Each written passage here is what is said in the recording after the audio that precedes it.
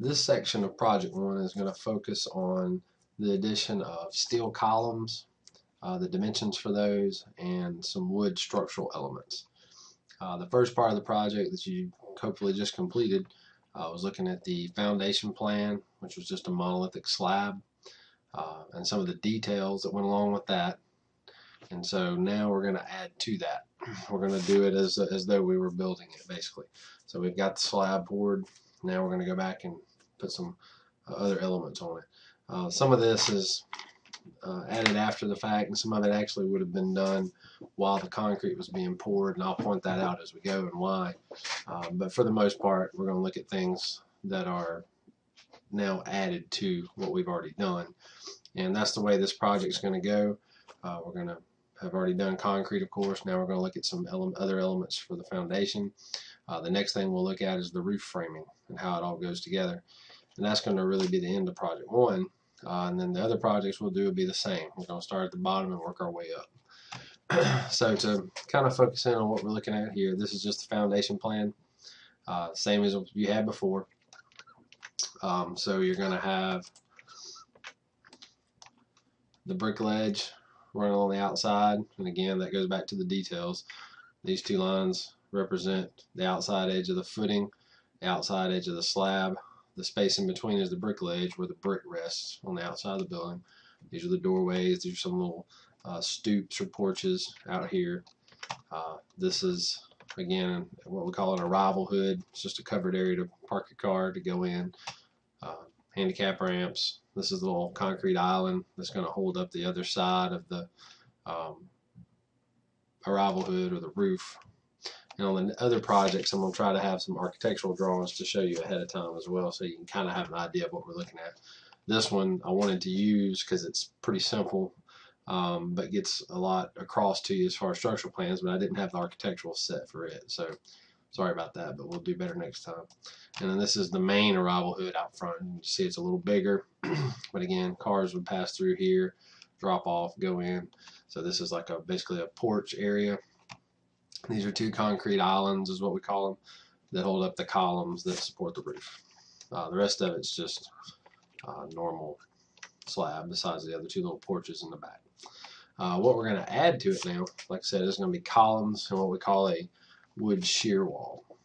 Okay, for the columns, it's pretty simple. These little squares here are going to represent the steel columns.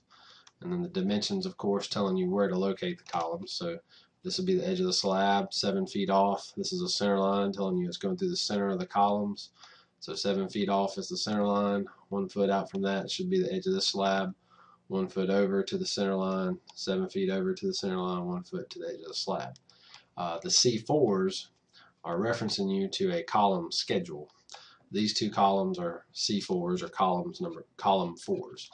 So what we want to look at is right down here below it, and this could be placed in different places on different sets of plans. This one, they just happen to list it. It's not really in a title block that says column schedule or anything like that. They just have them listed. So this particular column is C4. So a C4 is a 4x4 wood column with a Simpson standoff base, and we'll talk about that here in just a second. But that's the type of column this is. Now these other columns, you can see these are C4s. All the small ones are C4s on these small porches. When you get over here, you can see we have C2s. All of these are C2s. When we get over here, we have all C1s. And that's based on the loads they're carrying. So based on how much load I have above it, you know, weight coming down on it, the column sizes are different. And we'll talk about that in bits and pieces as we go. The C2s are 6x6 by 3/8 tube steel columns. That's the TS, tube steel. And a C1 is an 8x8 3/8 inch tube steel column. Now remember, thinking back to construction materials, tube steel doesn't necessarily mean it's a tube. We think of a tube as a circle. These are actually, if you look at them, they're actually more square in nature. 6x6 or 8x8, but it's called tube steel. The corners are rounded just a little bit. They're not perfectly square, but they're not round at the same time. And then the designations, if you remember right. When it says 8 by 8, that's the outside dimensions. The 3/8 is the thickness of the steel, or the thickness of the wall itself of the column. So it's 8 by 8 or 6 by 6 to the outside. Then we got 3/8 inch thick steel creating the actual column itself, and then it's hollow on the inside. But they're all referred to as tube steel. So based on what designation it has, that's the size column we want to put in there. Okay. But that's all there is to the columns. Same thing on these arrival hoods, drop-off areas. Edge of the slab dimension to the center line to center line, and just kind of work our way around. That tells you how far off it is, and that's going to be the same for everyone. This particular set of plans does not have column grids like we spoke of earlier in the print reading, only because there's only a few and they're all on the outside, so they just give strict dimensions. It has nothing to do with a column grid. Okay, and you can see, it looks kind of like you're missing a dimension right here, telling you how far to come off of this, but it's coming from the edge of the slab back. So from this edge of the slab, we're coming back 2 feet, and then from the center of this, we're going up 24 feet. So ignore these similar text items right here. They just were left over. I forgot to turn that layer off from the previous plan, so ignore those. But that's pretty simple. And then to focus in on the wood just for a second, you have what we're calling plywood sheathing shear walls. What these are built up walls basically to help strengthen the whole structure. These are on the corners, and then if you look at the rest of the building, you have some short sections here, here, here, here, and here. The placement of them could be for different reasons. These are most of the time you'll see them on a corner because it's solidifying that corner, and we'll talk a lot about a shear wall here in just a second. But in this case, we have them around the outside because of window placement.